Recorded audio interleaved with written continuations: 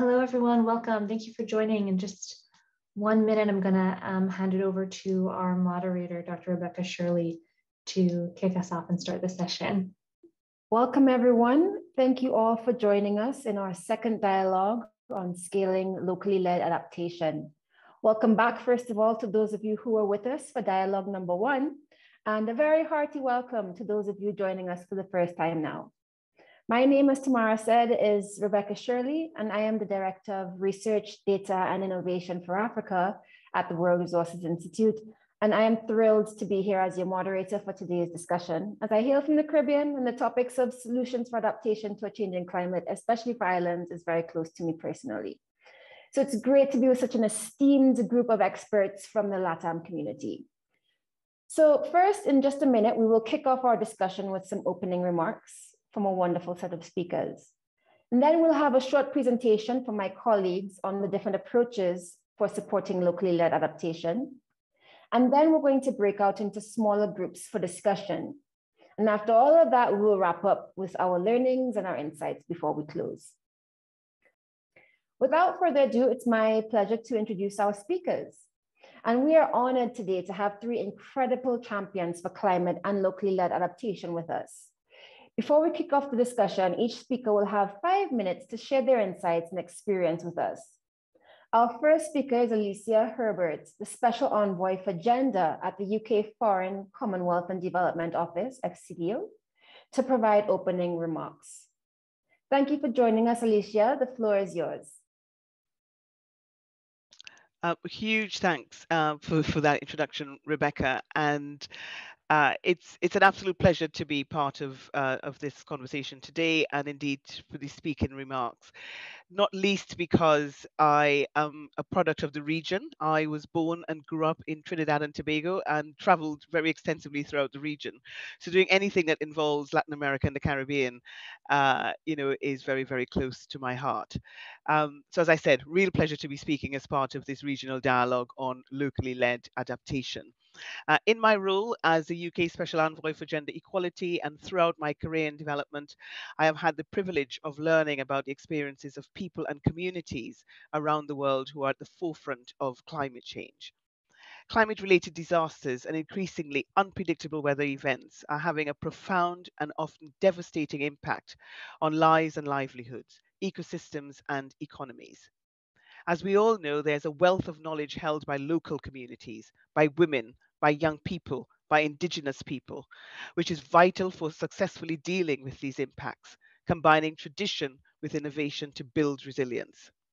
And this group heard a number of inspiring case studies at the first a series of regional workshops in September, focusing on successful examples of peer-to-peer capacity building, devolved decision-making, support for Indigenous-led action, and promotion of innovative practices, just to name a few. We know that progress is already being made across the world. However, there is a limit to what can be achieved without the necessary enabling environment. And we, as an international community, must do more to help support and drive effective adaptation on the ground. And this is a critical aim of the UK's COP presidency. This requires amplifying the voices of those who are not often heard and making local communities agents of change. This requires change across all levels of society and across the development finance architecture. We must prioritize locally led adaptation in decision-making and implementation so that marginalized people and communities are empowered to protect their own future and finance is available and accessible to those who need it most. We must learn from approaches like the LDC Initiative for Effective Adaptation and Resilience, or LIFE-AR program, of which the UK is a supporter. And that program recognizes that countries, local communities, organizations, and authorities are the experts in informing the decisions of how to prepare for climate change in their own context. LIFE-AR is focused on supporting countries to develop tailored financial mechanisms to channel ultimately up to 70% of all climate funds to local levels. With Fiji and other partners, the UK presidency launched a task force on access to climate finance to align programmatic support behind national plans and to improve access to climate finance flows. The task force will develop a set of principles and recommendations to underpin and to guide a new approach to access, with climate finance providers and recipients encouraged to sign up by the time of COP26. The way in which we undertake research and use evidence must also change. For example, the Adaptation Research Alliance is seeking to catalyze a paradigm shift so that research responds to local needs, focuses on action, and informs decision making. The Alliance will seek to strengthen collaboration between Southern-led local organizations and the Global North to enhance capacity building. We encourage all of those engaged in building our collective knowledge base to endorse the Alliance's results-oriented adaptation research principles. In making locally led adaptation a central priority of COP26, we not only want to amplify the calls for greater support for locally led action, but also to address the barriers that restrict and prevent finance flowing to local level. COP26 in November, just a few weeks away, provides an ideal opportunity, a key opportunity, to amplify the importance of locally led adaptation, to share lessons about progress already made, and to bring together donors, SIDS, and LDCs on this agenda. We must ensure momentum is continued into the African COP27 presidency and well beyond that. I look forward to continuing to work together to champion this crucial agenda. Thank you very much. Cheers. Alicia, thank you so much for those comments. Wonderful to hear, first of all, from a Trini sister. That's wonderful. And great to see all of the many places that people are joining in from on the chat. That was really excellent to hear about Life AR, the Alliance, and the efforts ongoing at FCDO to support locally led adaptation. And that puts us in the perfect place for the rest of our conversation today. So thank you so much for that. Our next speaker is Crispin Dorvan, the Program Director for Climate Change and Disaster Risk Management at the Organization of Eastern Caribbean States Commission, the OECS. Crispin, thank you so much for joining us to share your brief reflections. The floor is yours. Thank you very much. Thank you for the opportunity, and good day, everyone. The latest IPCC report paints a very somber picture for the region. A very somber climate future indeed. Intensifying droughts and hurricanes, sea level rise, rising temperatures, and decreasing precipitation are just some of the negative impacts of climate change that will manifest themselves in the region. To quote a popular song by the ever popular Bob Marley, who feels it knows it. Where climate impacts are concerned, the people who feel it most directly are often those who live in small communities and who subsist on the products and services of proximate ecosystems. In other words, impacts are often localized and therefore require local solution. In the OECS, we have recognized this reality, and for this reason, many of our adaptation interventions are community-based and involve local actors in the lead wherever possible. Such interventions focus on, among others, mangrove restoration and maintenance, construction of climate-resilient community structures, drainage, and sustainable fisheries. In May of this year, the 8th OECS Council of Ministers, Environmental Sustainability, adopted a Regional Climate Change Adaptation Strategy and Action Plan, CCASAP. Embedded in this CCASAP is a recognition of the importance of acting locally with respect to adaptation, even while thinking nationally, regionally, and globally.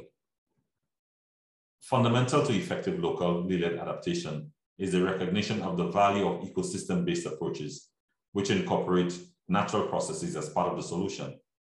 Equally critical is the need for ensuring gender equality and social inclusion. In recognition of this reality, the OECS in 2020 released a toolkit that seeks to explain how people and communities in the Eastern Caribbean can mainstream ecosystem-based adaptation, gender equality, and social inclusion. The toolkit also included associated case studies. Further, the OECS is hoping to issue a call in the near future to member states for the submission of small eco-resilience projects to support local adaptation action. Forums such as today's dialogue are essential to sharing experiences, empowering actors, and in general, building momentum for locally driven adaptation. Notwithstanding the local focus, there remains a role for actors, local, national, regional, and international, government, civil society, private sector, and intergovernmental. It is good that many are represented today, and we look forward to outcomes that will advance the regional adaptation agenda. We also look forward to further collaboration in the interest of building resilience in our region. With these brief words, I say thank you and all the best for today. Thank you, Crispin. Wonderful to hear about the toolkit and the resources that are now available through OECS. It's really excellent. Wonderful. And now we move on to our third speaker. Our next speaker is Anne-Sophie Cherisola, the Director of the Climate Action Team at the United Nations. Anne-Sophie, please, the floor is yours.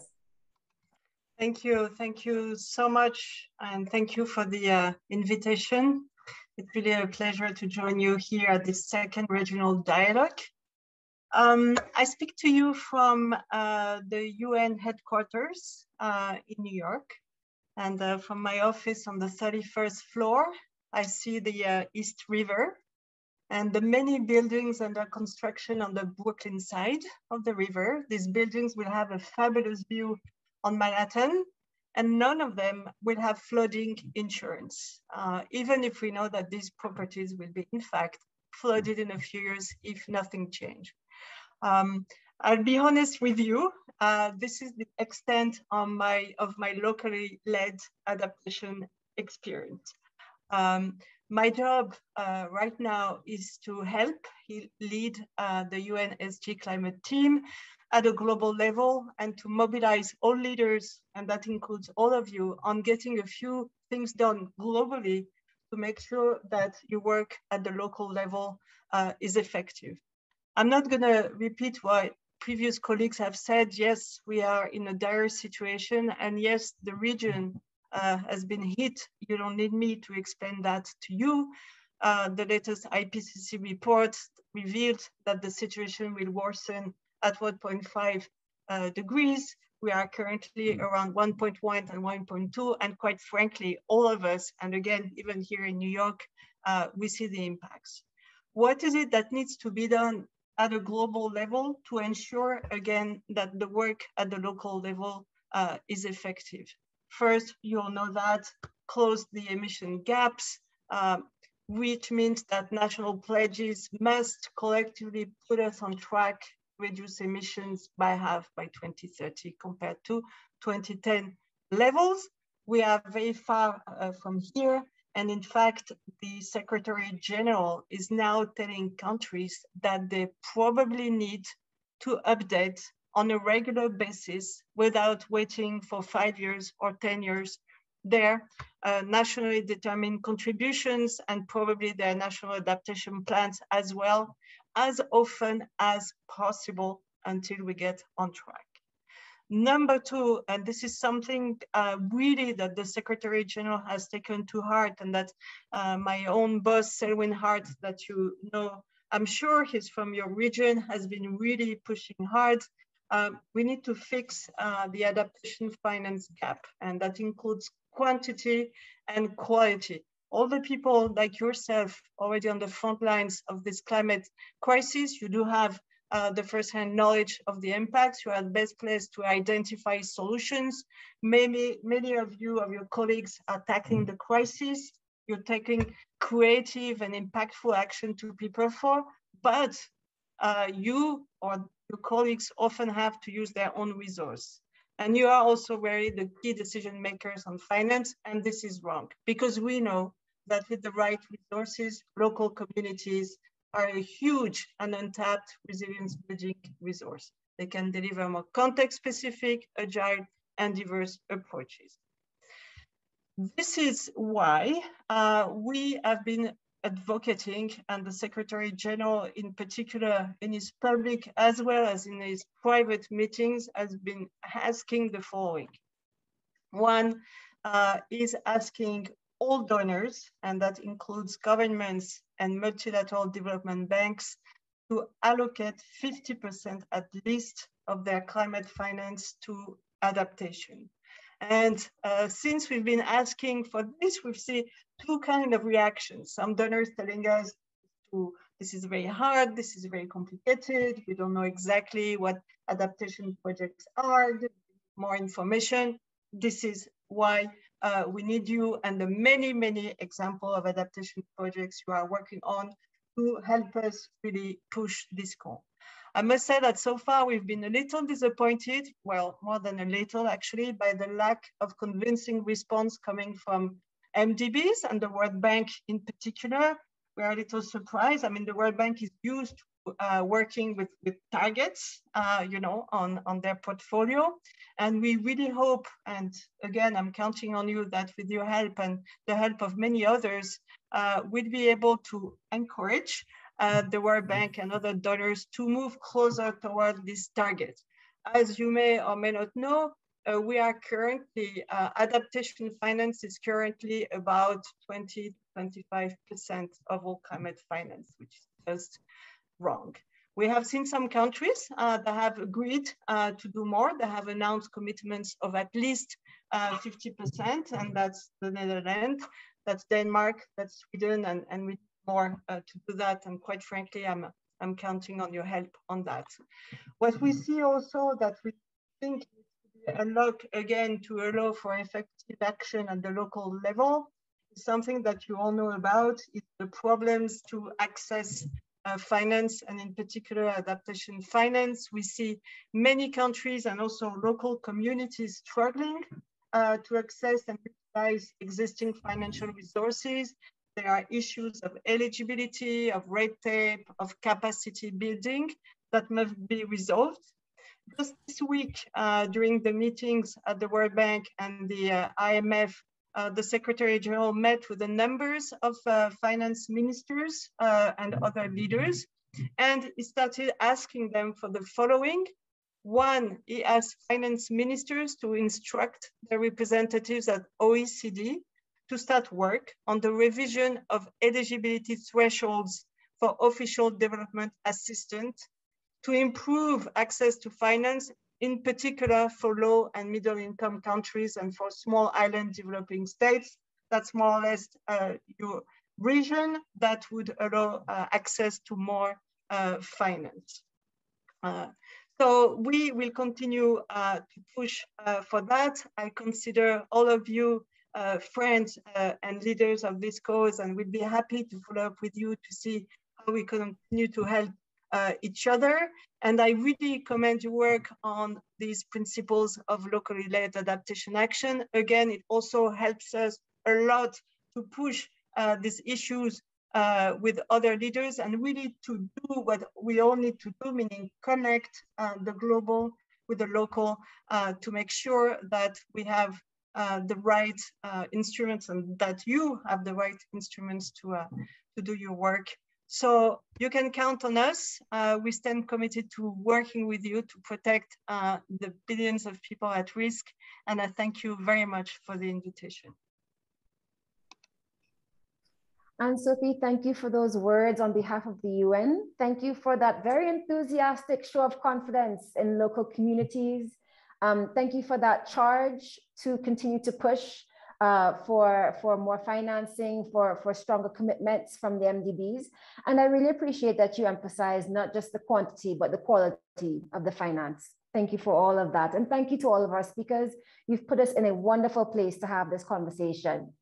Now, we can see in the chat, folks are joining us from all over Latin America, from all over the Caribbean. It's a really wonderful group that we have here. This is very promising. So we'd like to do a quick exercise to get everyone warmed up for a great discussion ahead. This exercise, which I'm just learning about myself as well, is called a chat shower. So we have 2 questions. For each question, we'd like you to type a very short response into the chat, but don't hit send just yet.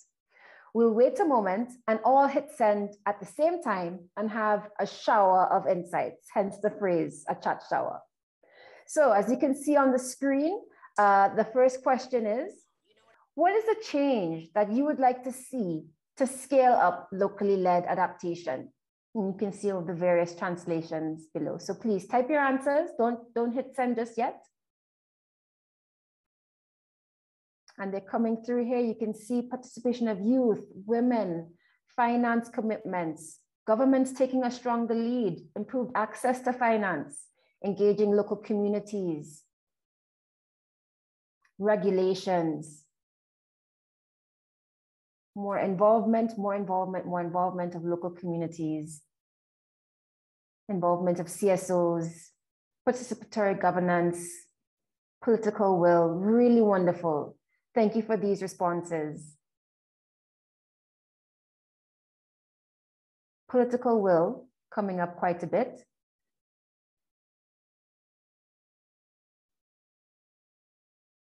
Community empowerment, youth empowerment, wonderful, great. So that shows that we're all quick with the fingers. This is excellent. So let's move on to our next question. The next question is going to be, what is your biggest hope for locally led adaptation at COP26 in just now 2 weeks and a bit? What is your biggest hope for LLA? What do you want to see happen for LLA at the COP? So again, I'll just pause for a few seconds so people can get their answers ready. Firm, and I mean firm commitments. I like that.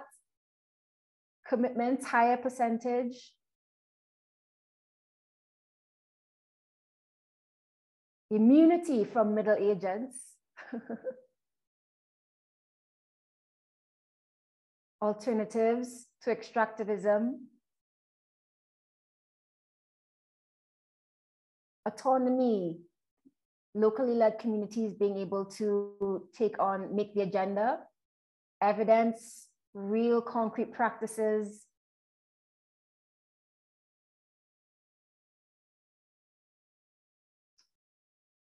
Financial commitments. Less talk, more action. I think that sums it up. Wonderful. Thank you all for all these great thoughts. And we will revisit these questions in more detail in the breakouts and at the end. But before we break out into discussion, and I can see that we're all really fired up to do that, we want to share a quick recap of our first dialogue and the principles of locally led adaptation.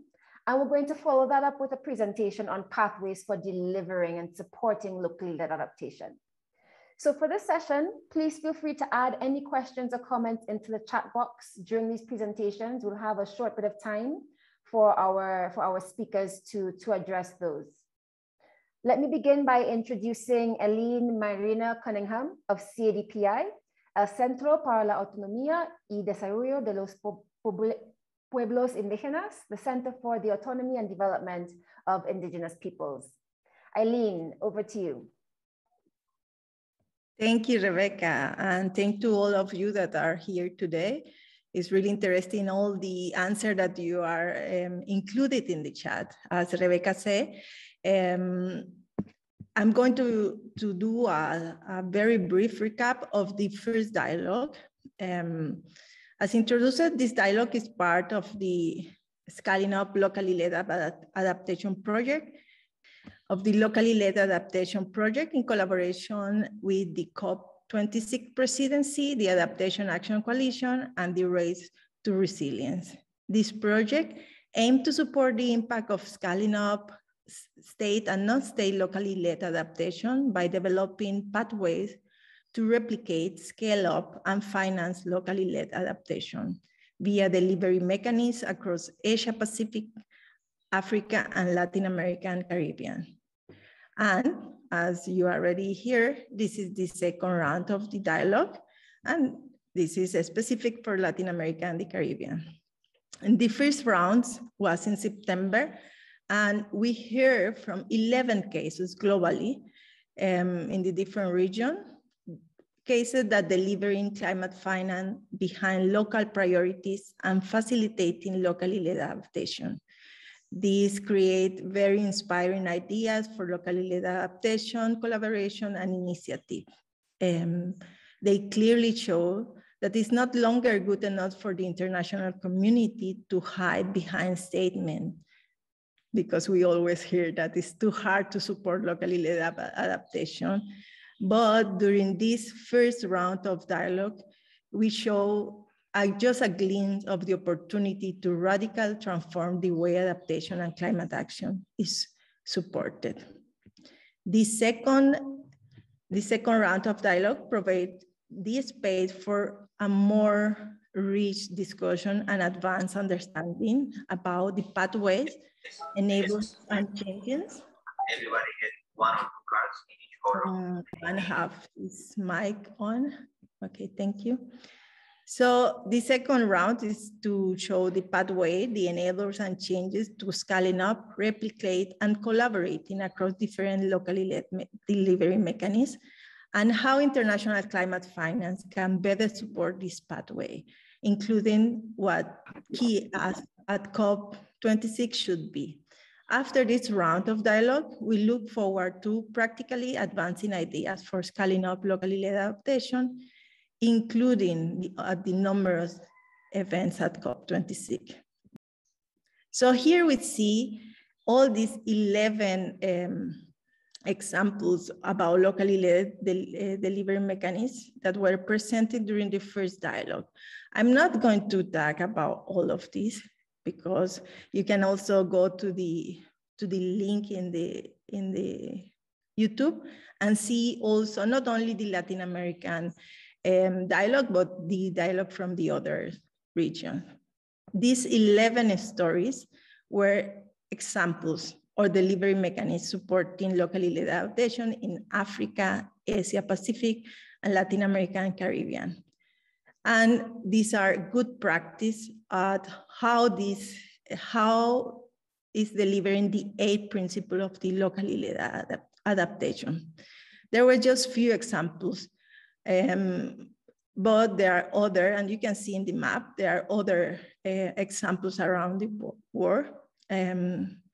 We have over 100 examples, and I imagine you have more examples that you can even share with us later.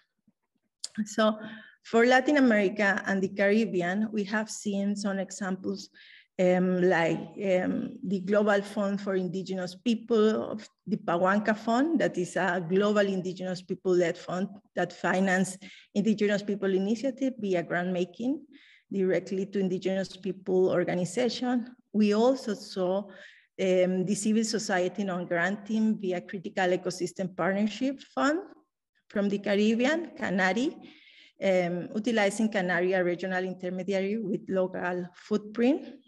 And we also saw the example of the Microfinance for Resilience, Fundo Cooperación. That is a private foundation with strong public and private sector collaboration, seeking for support, financial inclusion, and sustainable in tourism and agriculture, supporting MSMEs and CBOs with tailored credit and advisory service. As I said before, we encourage all of you to continue sharing other stories of delivery mechanisms that you have.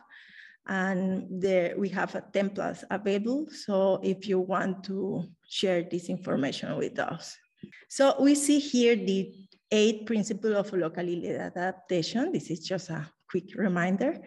And the 11th case that we have at global level provide great examples of how, of delivering against these 8 principles. This global movement has led to 8 principles which are intended to guide better locally led practice. And we can see here that some of these principles are devolving decision-making to the lowest appropriate level, addressing structural inequities faced by women, youth, disabled, and excluded ethnic group, providing patient and predictable funding that can be accessed more easily. We also have invest in local capabilities to leave an institutional legacy, building a robust understanding of climate risk and certainty through a combine of local, traditional, indigenous, as well as scientific knowledge, flexible program and learning to address the uncertainty in adaptation, transparent financing and decision-making process that are accountable downward to local stakeholders, and also the collaboration across sector and level to ensure that different initiatives and different sources of funding support each other. So these are the 8 principles, and all these 11 examples are supported by these principles. And as I say before, I imagine there are going to be more examples around the globe. So these are some of the headlines that came from the first dialogue, some of the relevant ideas. And I think there were more than this, but we just want to share some of this with you.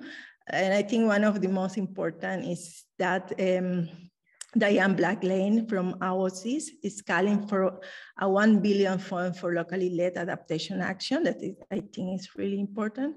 And she said that all those subsidies that exist for fossil fuel could be directly directed to especially locally led adaptation through NGOs and civil society group.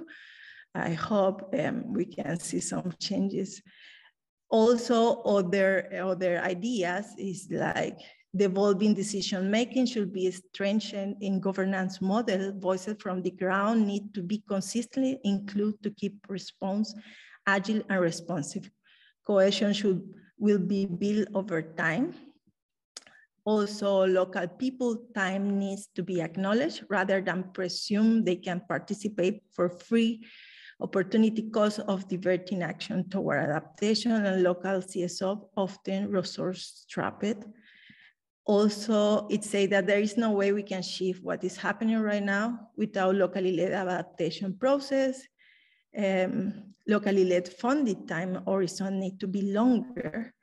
And I think that is very important for indigenous people in our case, because we always advocate for that. We have a different timing frame. Also about community and local organizations should bear the financial risk, but having to jump through onerous hoops designed for international organization. That is one of the main issues with climate finance also. One of the main challenges for local organization.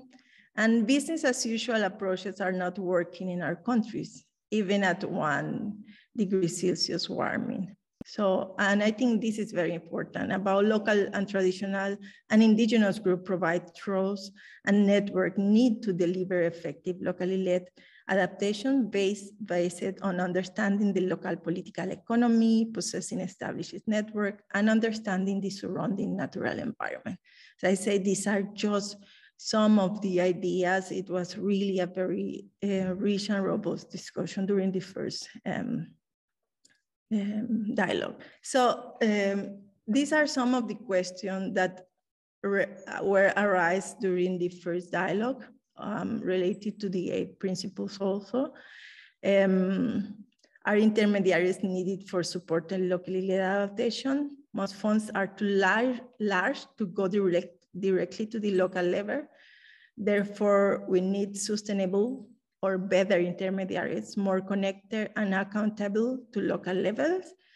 By example, delivery mechanism concept.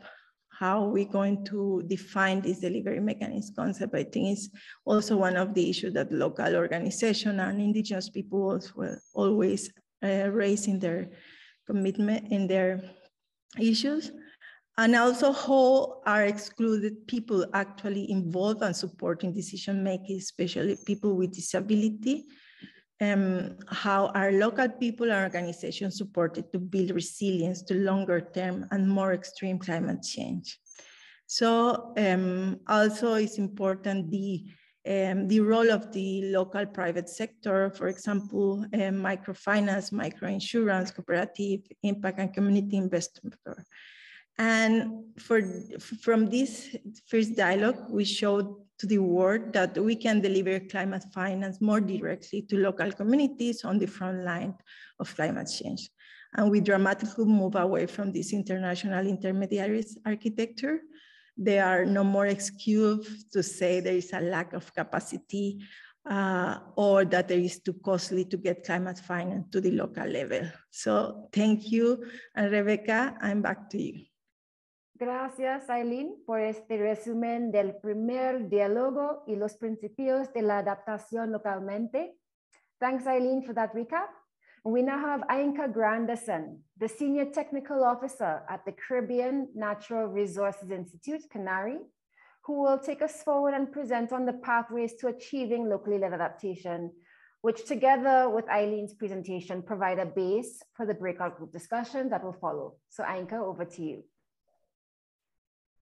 Thanks for that. So greetings, firstly, from sunny Trinidad and Tobago. It's lovely to see such a great turnout today for the dialogue. To provide some context for our breakout discussion today, I have been asked to provide a brief overview of the different pathways for scaling up locally led adaptation, or LLA for short. These pathways have been identified based on the findings from the 11 different case studies of innovative financing and governance models presented at the first dialogue, and the various other examples that we've identified, which Eileen just did a very good recap of.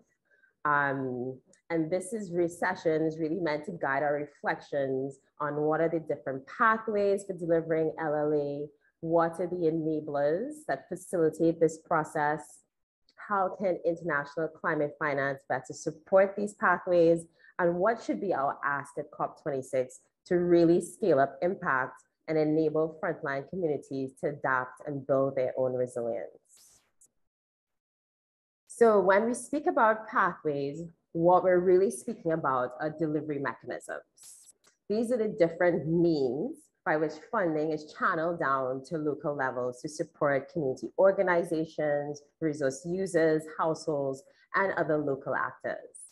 And these mechanisms exist because, as Eileen mentioned, most climate funds are provided in large amounts that cannot really be accessed effectively by small local organizations. And so various institutions, which may be government, civil society, or private sector, are used to deliver these funds to the local level. And one of the key findings from the case study is that we really need a shift towards use of regional, national, and subnational institutions, such as local banks, cooperatives, and local civil society organizations to deliver finance for LLA, which are closer to the ground and more accountable in some ways to local actors, rather than some of the international institutions or intermediaries that currently dominate the finance landscape, like the UN agencies and multilateral development banks. These homegrown intermediaries are most effective where they're able to provide direct access to finance in amounts suitable to local actors, for example, via small grants or small and micro loans, and to help these actors manage these finances, where they're able to facilitate inclusive governance and ensure that the marginalized and most vulnerable groups have a voice in defining priority needs and strategies for adaptation and how funding is allocated, where they're able to take climate information that is often complex and shared with local actors in ways that they can easily understand and use it to inform adaptation, where they're able to learn and can shift gears rapidly to deal with changing risks on the ground, both at present and into the future, and crucially are embedded at the national or local levels so they can continue to provide support over the long term, as adaptation can take decades, not just a few years, as we know.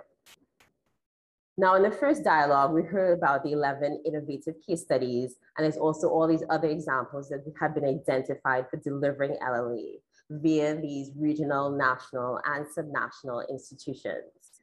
To give a few concrete examples to reflect on in terms of the different pathways of delivery mechanisms, these included, for example, a global fund, which Eileen mentioned, which is the Poanka Fund for Indigenous Peoples, where they actually provide granting directly to Indigenous peoples organizations and use really innovative criteria such as cultural due diligence to guide grant making.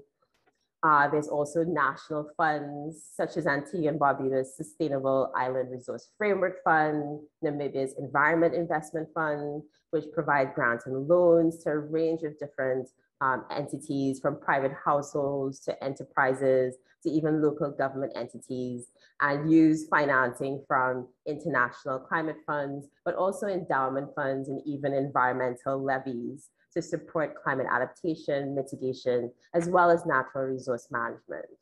Eileen already mentioned the example of a civil society on granting, where the Critical Ecosystem Partnership Fund's Caribbean program is using a regional intermediary, Canary, to provide 10 years of grant making.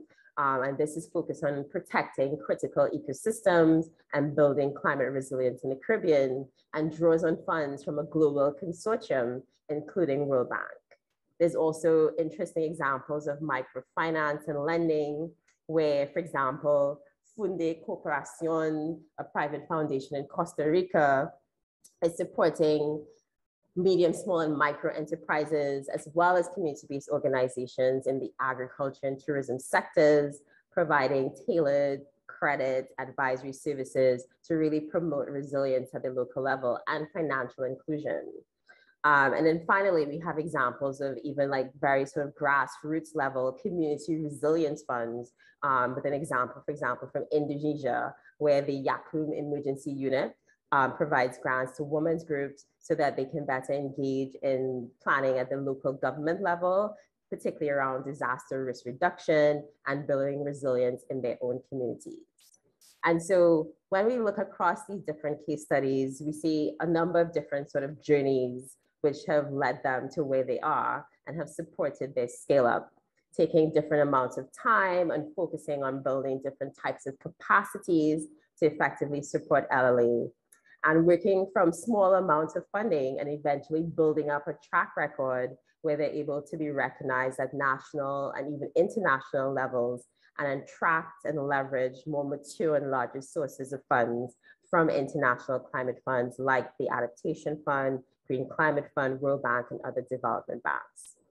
I think an interesting thing that was mentioned earlier by Eileen and should be highlighted again is that they're often supported by risk-taking donors, especially in the earlier stages, such as philanthropists or even small grant facilities like the Jeff Small Grant Program that are willing to maybe take on a bit more risk. They've also been supported by different enabling environments. So for example, decentralization of funding to district or community levels, legal commitments that mandate, for example, a certain percentage of funds go to local actors, or national policies and budgets to specifically support local adaptation. And then if you really think about it, across all these examples, we've been able to identify the following categories of mechanisms for delivering LLA that are useful for us to reflect on as we go into the breakout groups. And these can be sort of categorized firstly into state government-led mechanisms, private sector-led mechanisms, and civil society or grassroots mechanisms, as well as those that are based on partnerships among public, private, or civil society. And so for the state or government-led mechanisms, there are these national climate funds, which I already mentioned, some examples from Antigua and Barbuda and Namibia. There's also local government climate funds.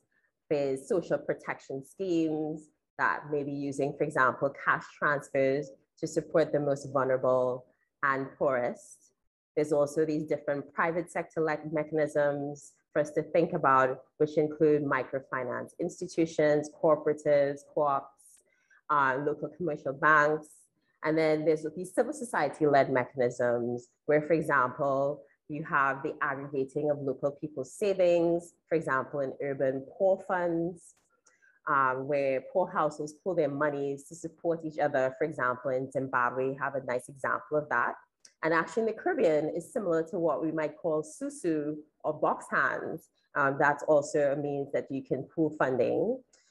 There's also these community resilience funds, and of course, the civil society-led grant making, where national or regional NGOs serve as intermediaries for larger funds. So going into the first question for the breakout groups, we'd really like you to think about the different types of delivery mechanisms, state-led, private sector-led, and civil society-led, and what are the range of enablers that support these different types of mechanisms and approaches to LLA. And these enablers could be a range of things, thinking about whether there's a strong and established local presence, whether there's strong local networks, whether there are policy or regulations in place, whether there's a focus on building local capabilities and what type of capabilities, whether they're sort of robust financing mechanisms and what are the key features of these, and whether they're committed resources and even risk-taking donors that are willing to support the work. And then in terms of the second question we want to ask is how can international climate finance better support these LLA delivery mechanisms? You know, while these mechanisms have already been able to attract and leverage international climate finance successfully, there still exists a big gap in terms of what is needed on the ground and the type of support that's being provided in terms of both quantity and quality.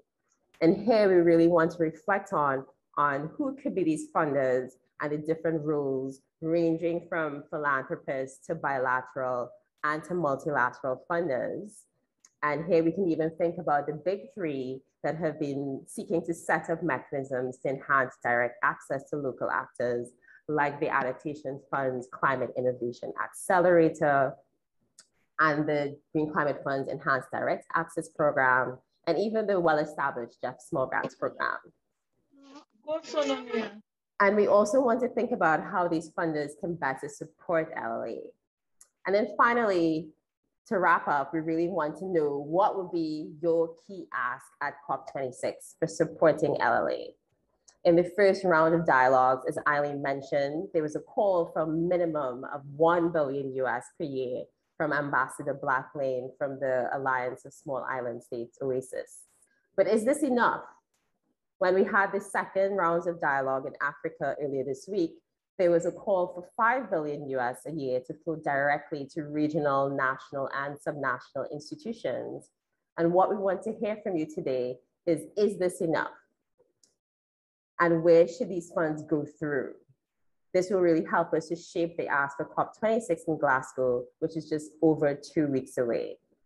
So I think with that, I'll stop and say thank you very much. If you have any questions before we head into the breakouts, please put them into the chat and we'll try to answer them and make sure everyone is clear about this before we head into the breakout discussion. Thank you, Ainka. That was a really helpful presentation. I thought the graphics were very helpful and also very aspirational in terms of what business unusual can look like for adaptation. And I really loved hearing about all those practical examples of funds that are at work today. As Eileen said, there is no longer any excuse but to support locally led adaptation. So that came through very, very clearly. I'm already learning so much from these presentations, and we are right on time to move on to the next section. So with all of that fodder, we'll spend the next 45 minutes or so in breakout discussions, which will be a chance to discuss some of the questions that Ainka has just walked us through and reflect on some answers together. So as Ainka mentioned, we'll be asking ourselves, what is required for progress on LLA, how international climate finance can support, and of course, clear asks for COP as the adaptation community. So you'll be randomly placed into groups now. Again, if you want to be allocated to a Spanish-speaking breakout room, please mark or put ES at the end of your Zoom name so those working behind the scenes can help make that happen. So right now, we should all be transported to our various Zoom groups. We'll all be looking at the same questions. And after that, we will regroup to hear back from the teams. Great, looks like we have most people back and some may have had to drop off. Of course, it's a long session this evening or this afternoon, depending on where you're calling in from. Okay, I don't see the numbers changing anymore, so let's go ahead and get started. Well, I hope that you all enjoyed your sessions as thoroughly as I enjoyed mine. I really appreciated that time that wasn't rushed to really explore those questions together. And my group had some really great ideas that came out of the conversation, actually. So I'm looking forward to seeing what other groups had to say. So right now, we're moving into our report back session. And this will be the last thing that we do before we close out. And the way that we're going to do this is for each group, there should be a nominee, someone who will provide the report back on behalf of their group. And we're going to pose questions to each of the groups to help pull out those insights. So I would ask, this report back is not sort of a summary, so no need to cover everything that was discussed. Of course, you have members of the organizing team in each of the groups that were taking notes. Rather, the point here is to really synthesize some of the key topics that were discussed. And so please, focus on being additive to comments that might have come before you as we're going through this report out period. So let's begin. I want to ask a question first to groups. Probably let me just start with groups 1 and 2. And in the breakout sessions, we had talked about changes that are needed at different levels, at the national level and so on. So for group 1, I'd like to understand, what is one change needed for national government systems to support locally led adaptation better that stood out from your group's discussion? So group 1, if you could tell us a little bit about what your group discussed on national government systems and how they can better support locally led adaptation. I was wondering which one is the group 1. I have a Mario that he will be doing the recap, and we took some notes. I'm going to share just to Mario to follow some of the main issues. Adelante, Mario. Hola, solo que no reconocí la primera pregunta cuando la dijeron, porque, bueno, ¿qué tal? La pregunta que nosotros subimos fue cuáles son los factores que facilitan la escalada de la adaptación dirigida localmente. En la discusión charlamos un poco sobre la necesidad del fortalecimiento de las redes locales, el intercambio de experiencias, enseñando prácticas que desarrollan las comunidades, mayor investigación y diagnóstico, estudios de caso, mayor inclusión de los grupos sociales, las políticas de Estado, destacar justamente las actividades que muchos colectivos, grupos de mujeres tienen iniciativas. Se pusieron ejemplos como en el corredor seco de Brasil, donde el cambio climático llega antes que en otras regiones. Se habló también de los ejemplos en la zona costera, en Uruguay. Se habló sobre la necesidad de tomar en cuenta la diversidad ecológica y cultural de los territorios, el contexto socioeconómico y territorial que genera las diferentes oportunidades, y todo esto para ayudar incluso con el tema del financiamiento y la comunicación entre los actores. No sé si paso a la siguiente pregunta. That's good for now. That helps us answer. I think we got your thoughts on the specific support needed from national governments in terms of inclusion of social groups and supporting on local networks. So I'll come back to group 1 to answer some of the questions in a bit.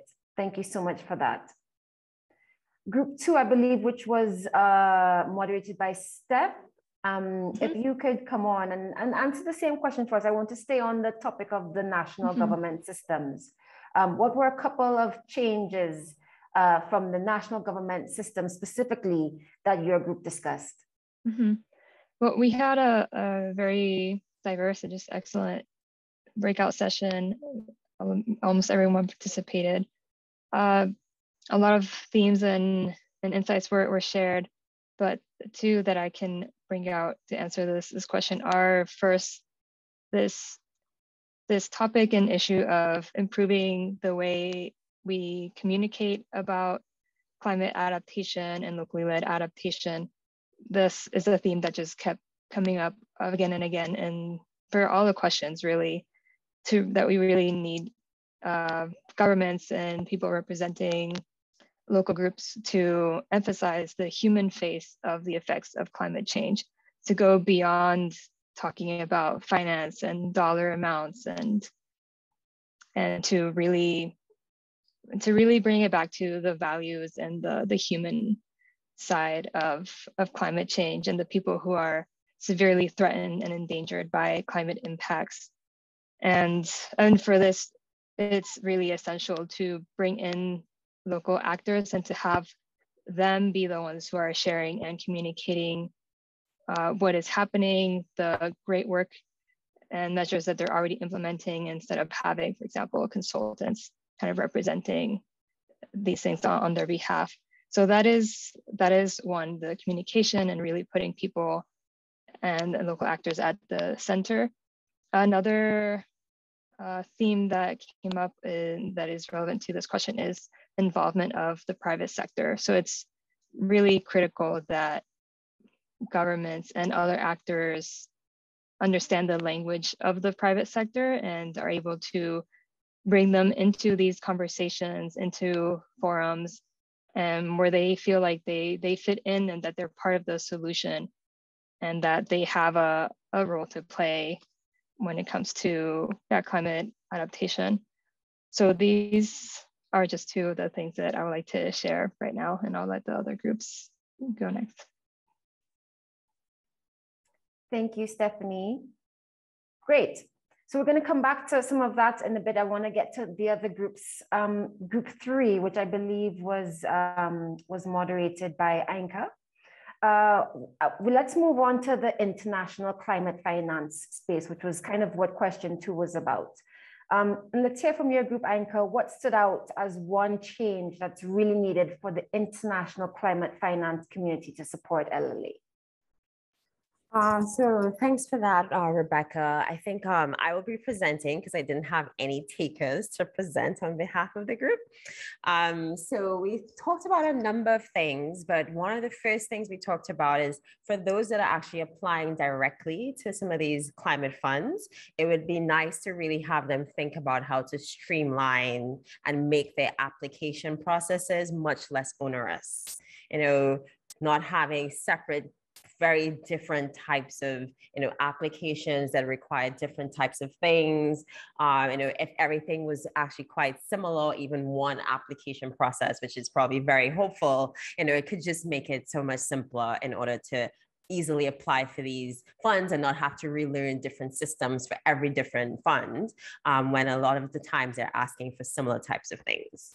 A second thing we talked about is really thinking about the criteria and indicators that are being used to actually both evaluate proposals, but once proposals and projects are approved, evaluating what's the actual impact on the ground in terms of both process and outcomes. And so, for example, in evaluating proposals, we had a group, the Pawanka Fund was represented in our breakout group, and they were talking about the fact that we think about environmental and social safeguards, but don't necessarily think about other things like cultural indicators and other things that really should be considered when looking at a proposal and not just the technical content. And I think the same goes for measuring success. If we only thinking about getting lots of funds out of the door and that's your measure of success, that's really just capturing one aspect of it. What's the actual quality of change that's happening on the ground? Are we actually addressing structural inequalities? Are we actually building local resilience? So those are some of the things that we discussed in terms of changes we would like to see from the international climate finance community. Thank you, Ainka. Super succinct on streamlining the process and on measures of success and indicators. That really harks back to what we spoke about in Dialogue 1. So that's really excellent. Group 4, I'm going to ask the same question of you. That was Marek's group. And if we could stay on the topic of the international climate finance space and what's needed to support LLA. Marek. Thanks, Rebecca. So yeah, I'm also reporting back for our group, some fantastic discussion. And hopefully we'll have a little bit more time to go over some of those, build on some of those fantastic report backs on the first question. And some of those ideas, I guess, building on Ainka's, we really had, I guess, a real strong call to recognize that those at the front line of climate change, those that most need the funding that is being pledged from climate financiers are the ones that actually have the least time to spend accessing these fundings. We need international actors to really think about what is it required for local actors to really access this funding and make sure this access criteria is really tailored for their needs.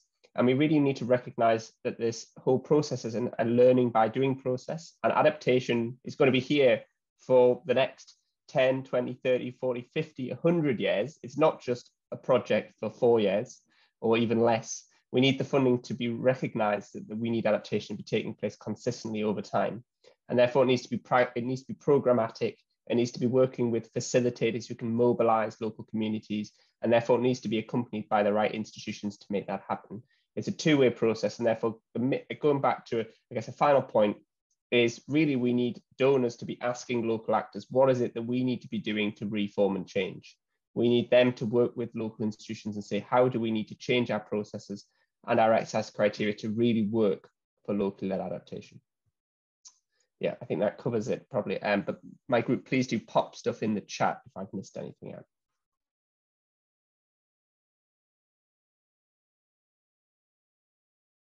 Thank you, Marek. That links to a lot of the things that were said in my group as well, around what do we need to do to change, and thinking about what the international climate finance community itself can be doing. Great. So we've covered the national level, we've covered the international level. I believe there were two more groups in total. So the next group, group 5, which I think was Tamara. Let's move into now some questions around challenges. So of course, we know that there are challenges to making some of these changes that have been discussed by the groups previously. I'm curious, did your group have any ideas on the how to address some of these challenges and conditions that can support these changes? Yeah, sure. Thanks so much, Rebecca. And I'm also reporting since I didn't have any volunteers from my group, but yeah, we had some really great ideas. So likewise, would like to invite members of my group to pop in additional thoughts into the chat. I think one challenge and solution that came out and that came across most of the questions actually that we discussed was the challenge of lack of local input and sort of accountability for actually using that input and making sure that that input from local partners is actually taken into account and informing decisions as the challenge. And one idea that came out was sort of having oversight committees or having different sort of steering committees that would bring in representatives from local partners to kind of help provide that oversight, provide input. So having kind of formal mechanisms like a committee that would ensure that representation and that input from local partners actually kind of gets applied and is informing relevant decisions. And we talked about this in the context of both sort of national level processes, but then also thinking ahead to how it could be applied to international as well.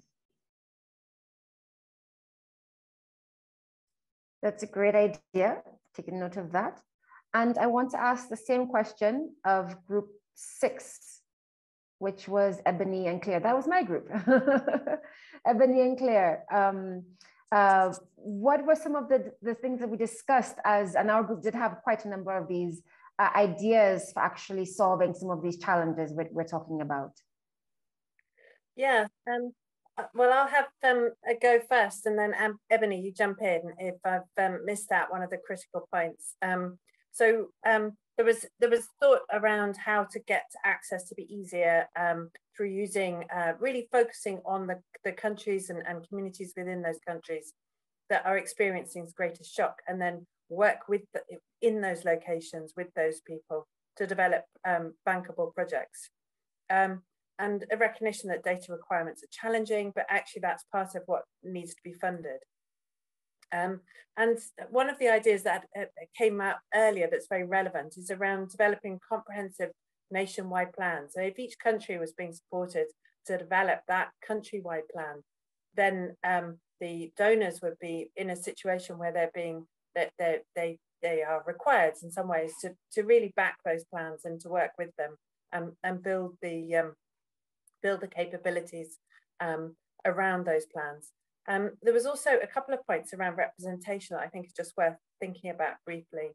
That that local voices are really critical to bringing those alternative solutions to the forefront at the national level, regional level, and the international level. that process of representation needs funding.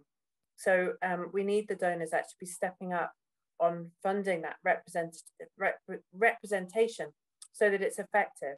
And that would perhaps go some way to donors also beginning to understand those local partners and begin to take risks, because they're, you know, when they've got good representation, there's you can begin to build trust at the different levels. So that's me trying to collect a few ideas into a couple of points, but Ebony, please. No, I mean, Claire, that was absolutely perfect. I was going to mention the point around risk-taking and really imploring greater risk-taking effectively, and that's kind of in both directions. That's including decision makers taking risks by engaging closer with local communities, but also there were some good points around local communities needing to take risks themselves by, for example, WhatsApping your finance minister about these issues, which was a fantastic idea. And then Claire, you've already mentioned that there was a really good ask around encouraging a seat at the table for CSOs to be involved in these decision-making processes.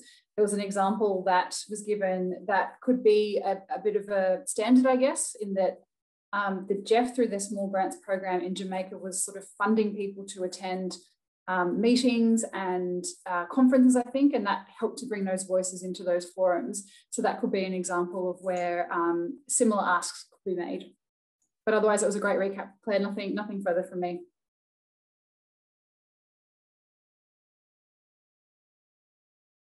What I liked about that conversation was the asks don't have to be these humongous things, right? This is such a practical ask and something that can be actioned on almost immediately. So I really appreciated that component of the conversation.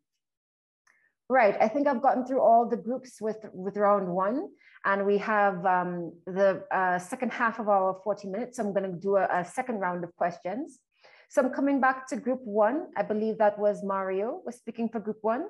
And I wanted to ask if your group got to particular asks for locally led adaptation at COP26.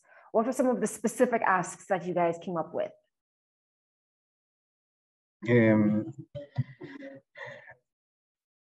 Hay un pedido especial y se charló con respecto a la posición de varios países. Por ejemplo, Nicaragua ha preparado un documento para que solicitar de la COP de que Centroamérica y la región del Caribe sea considerada como una región altamente vulnerable al cambio climático.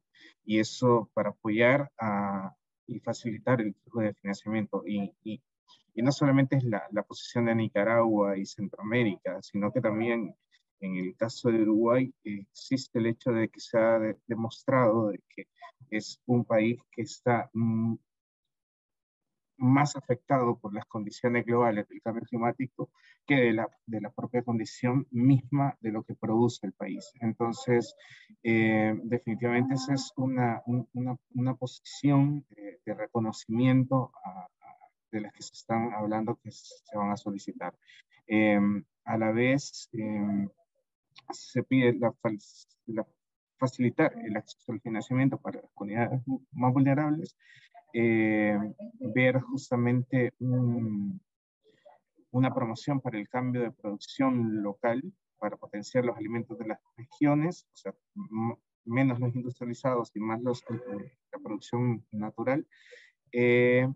Y creo que nada más, todas las notas resumen un poco esa petición. No sé si quieres agregar algo, Eli. No, creo que está completo. Gracias, Mario. Thank you so much, Mario. Thanks, Eileen. I'm going to turn back to group two now, which was Steph. Again, same question. If you can tell us what were some of the specific asks and ideas for COP26 that came out of your group. Well, similar to what Mario said, facilitating access to finance, that came up in our group a few times. And just that there are too many levels, too many hoops, and it's just a very unclear pathway sometimes to finance. Someone said, for example, that the GCF only has 3 projects per country in the Caribbean, which is nowhere near enough for the level of vulnerability that the region faces. There is also an ask for a change in how mechanisms are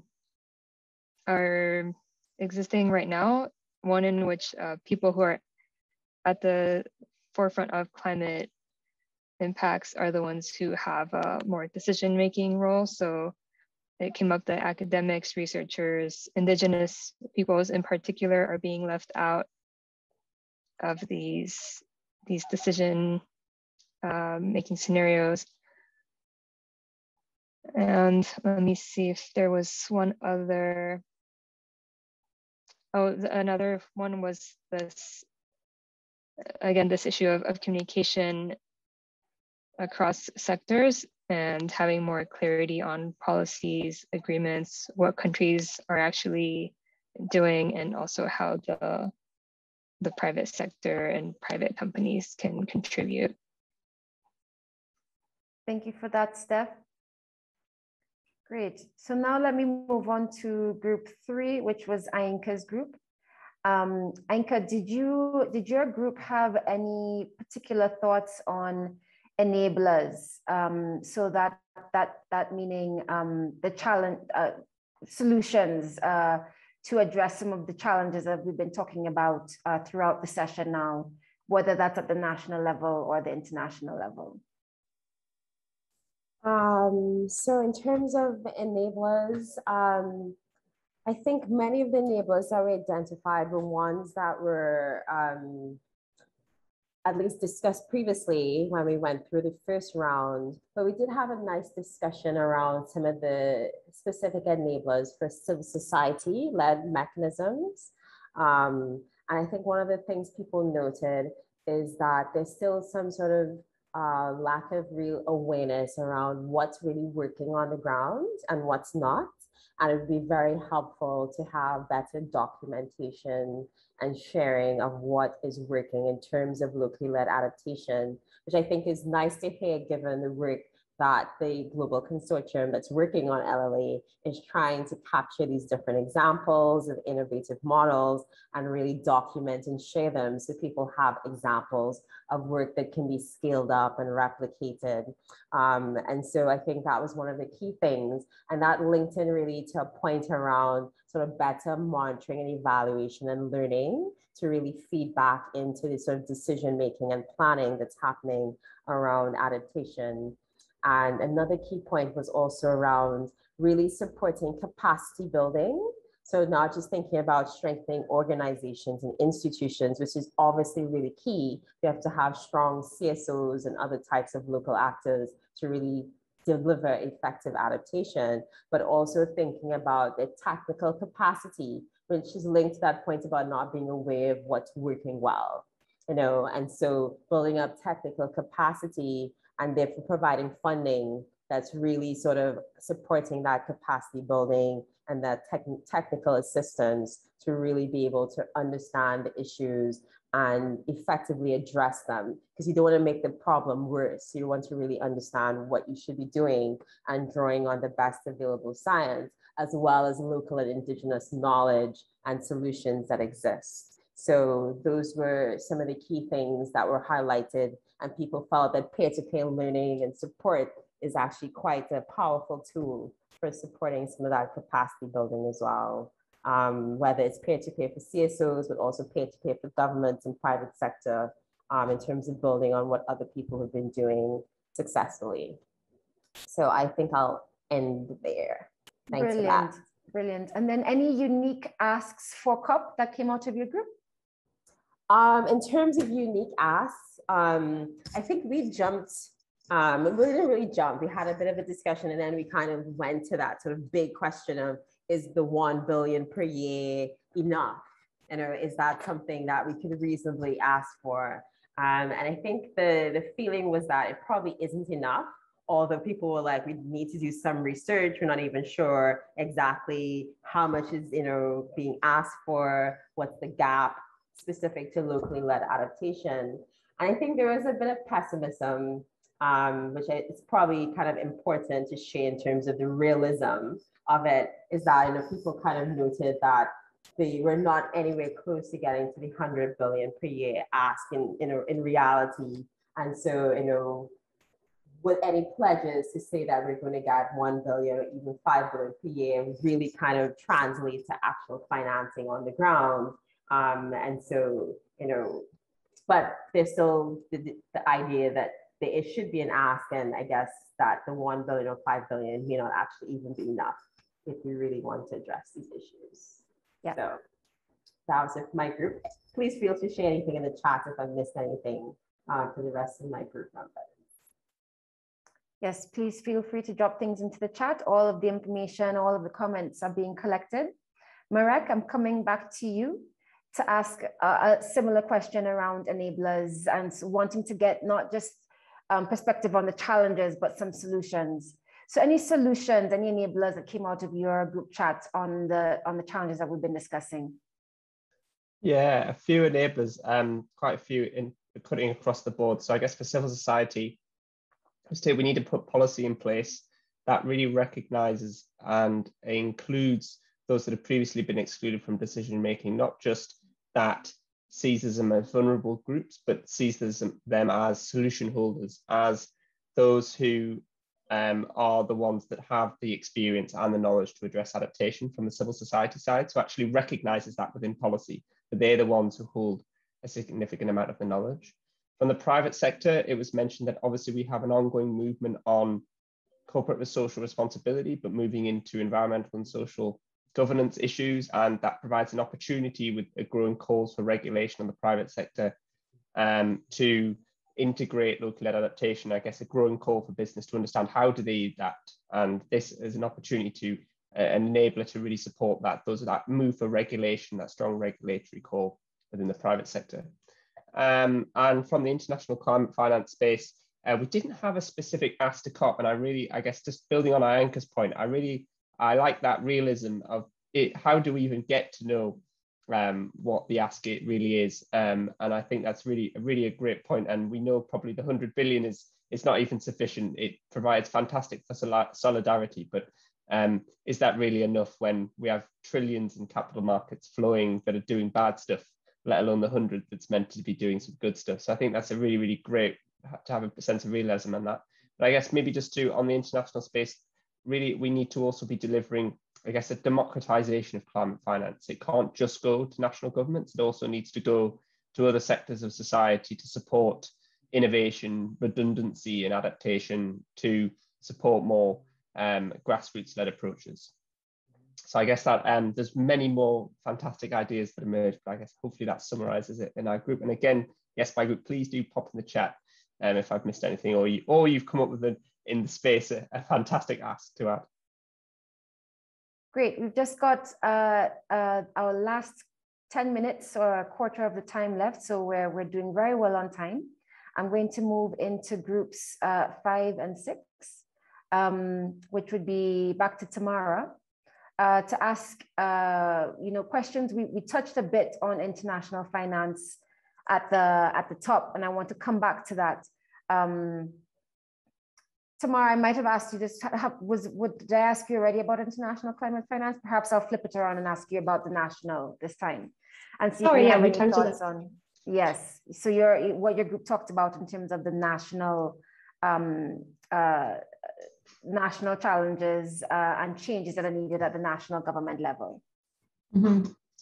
Yeah, and I think we talked about the challenges last time as well. I mean, I think, we talked about, the things that come up often when we talk about what's needed for locally led adaptation in terms of simplified processes, simplified reporting and access to finance. I think one thing maybe that I'll highlight that came out of our group. So, to avoid summarizing all of the great ideas that came out, but one thing we did focus on was the importance of traditional and local knowledge. I see in the chat that this was a theme that was discussed in a lot of groups. But we talked about sort of, on the one hand, the importance of education and capacity building, but on the other hand, sort of recognizing that the importance and value of local expertise and the role that traditional knowledge can play, and not just recognizing it, but maybe thinking about some more formal mechanisms for bringing in traditional knowledge. So how we might update or revise some of the planning and decision-making processes so that they are not just informed by kind of scientific knowledge, but that we also are really intentionally bringing in traditional knowledge. And I know other groups mentioned this as well, but that also kind of touching on some of the cultural competencies and pieces there, and recognizing those factors as well. So recognizing kind of the value that those can bring to adaptation planning processes, and having some more formal mechanisms for actually making sure that those that expertise and that information gets brought in to inform decisions. Brilliant, thank you. And just before we close, any other asks for COP that came out of your group tomorrow? Or have we covered everything so far? Yeah, you know, we had a really rich discussion on questions 1 and 2. We spent a little bit less time on question 3. So maybe members of my group have, now that they've had some time to think about it, they might have some ideas that they can pop in the chat. But we did sort of cover, you know, the big picture of the need for more adaptation financing and more kind of, you know, compared with mitigation financing, especially with regard to SIDS. And we also talked about kind of some of these similar ideas of what it could look like to have sort of revise some planning processes to make sure that representatives of local groups are included, and maybe have more frequent revision of plans to make sure that we're including these key factors for supporting LLA. Brilliant. Okay. So last but not least, Claire and Ebony, I'm going to come back to you to see if you have, I mean, we've covered so much now with this synthesis and this report back, but were there any final ideas that came out of our group on the national governance, on the national government level or the international climate finance level in terms of changes that are needed to support LLA?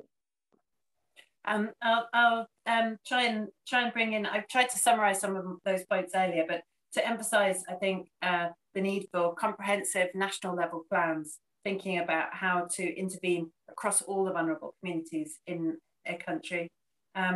The need to recognize those civil society actors who can bring together that local knowledge and inform the development of those plans, and really build on community, local, indigenous understandings of where the risks are and why, and how to prepare for them, how to reduce that risk. There was a huge emphasis within our discussions around the international level, around the importance of patient and flexible support. And I think we've heard that again and again, and indeed it has its own principle as a result, that until that flexibility is there, it's impossible to do the adjustment and shifting of approaches that one needs to when you're working at that local level, bringing together different actors in different ways to really work to people's strengths.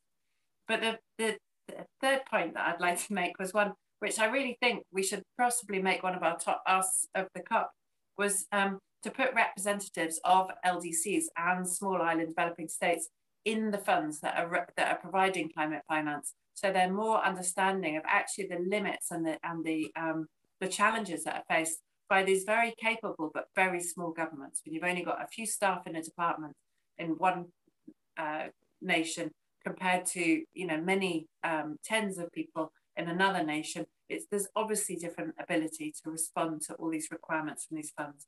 So we need to get those who actually understand the challenges for the LDCs and for the SIDS as part of the delivery of getting finance out the door and to these locations. I don't know if you've got anything to add there, Ebony, or whether we finish on that one. It's a perfect time to finish on, Claire. Thanks. I would agree. Excellent. Great. And for any of the 6 of you or anyone else on who was part of the conversation, with this synthesis and summary, have we captured the breadth of everything that was discussed? Are there any last ideas that haven't yet been represented?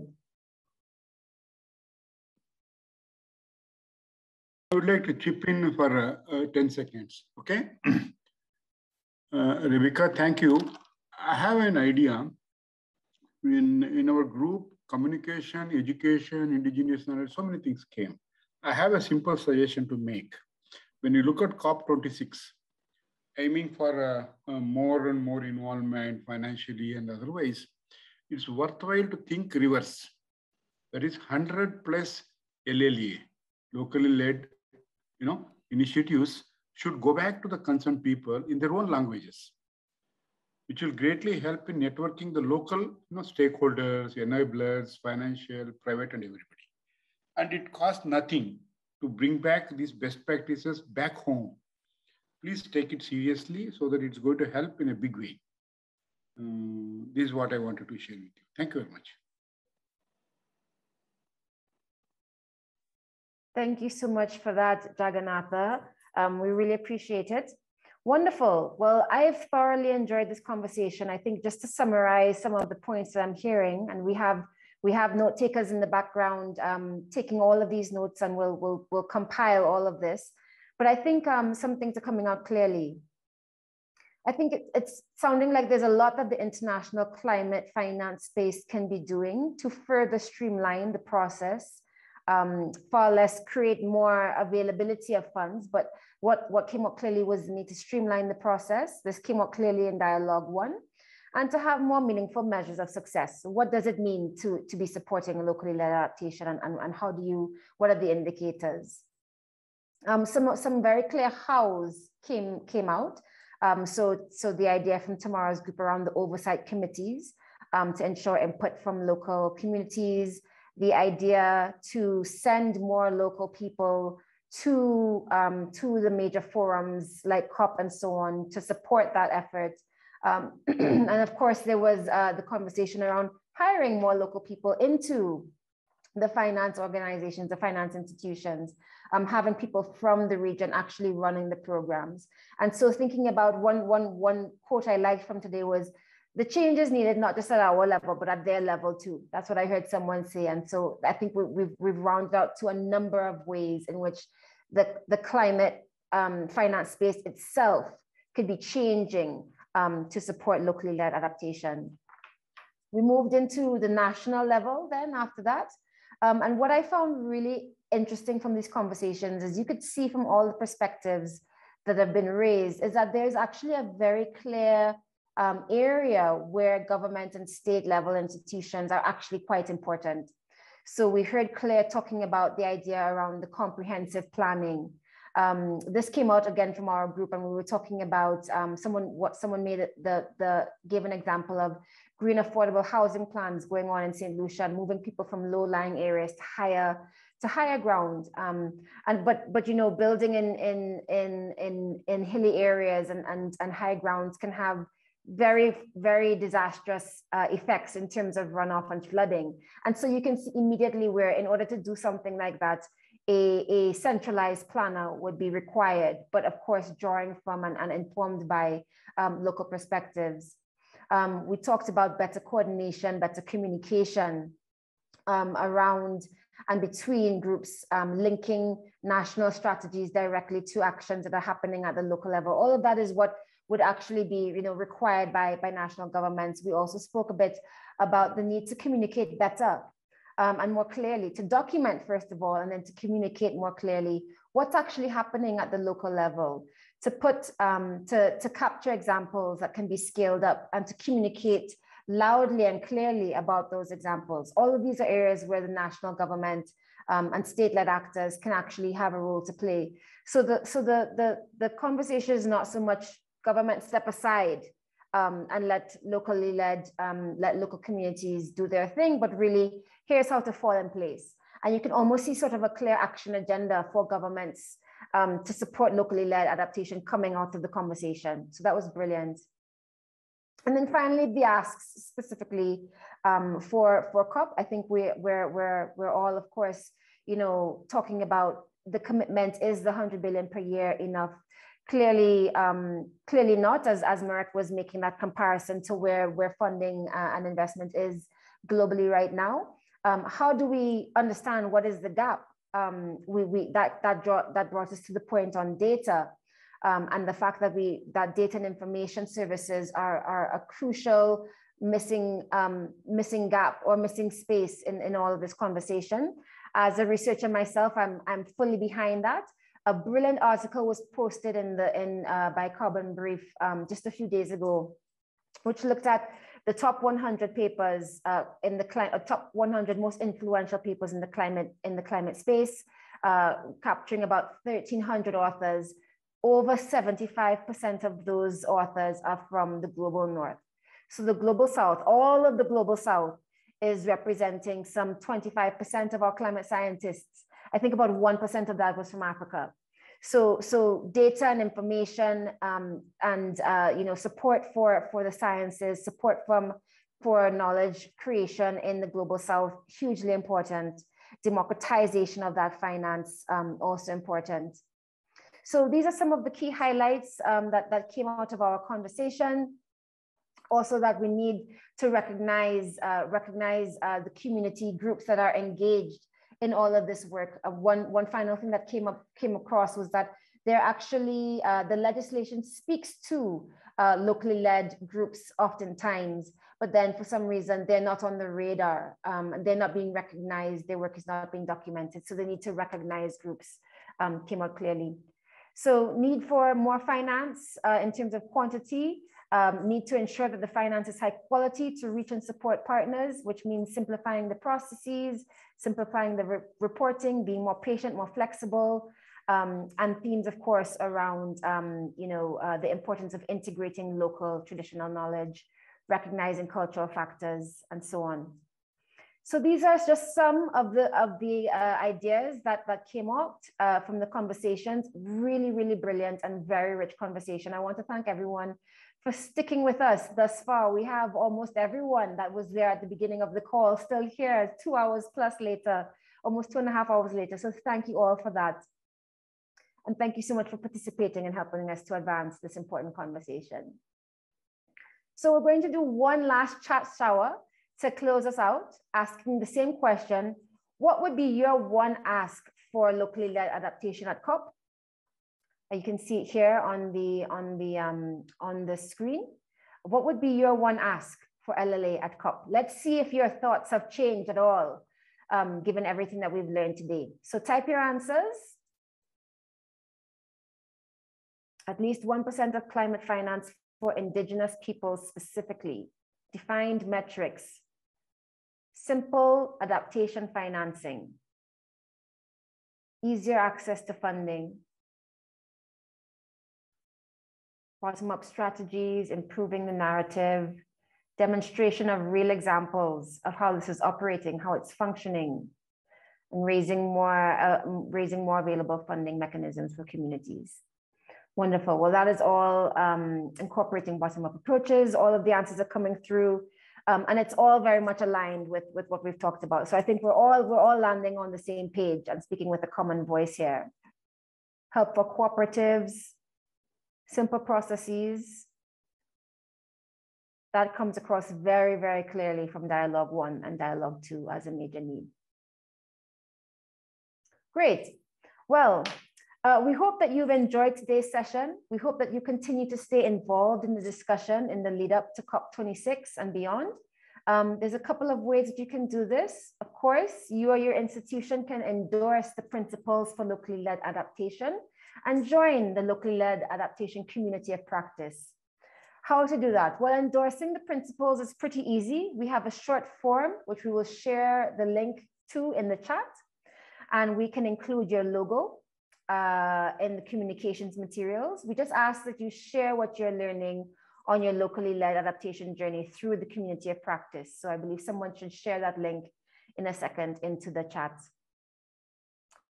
You can also stay involved by participating in one of the many locally led events that are happening at COP26. to those of you who will be there, including through the Resilience Hub and the Locally Led Adaptation Hub. Well, with that, let me thank you all tremendously for your time, for your thoughts, for your perspectives.